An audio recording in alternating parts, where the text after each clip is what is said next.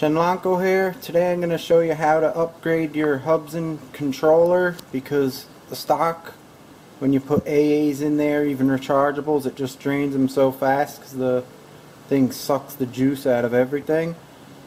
Anyhow, you could put these 18650, they're 3.7 volt batteries, and you could find them like on eBay.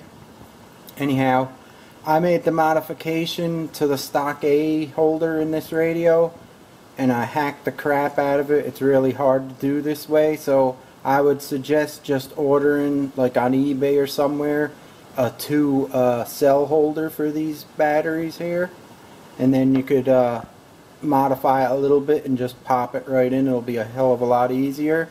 So I'll show the pictures of what I did now.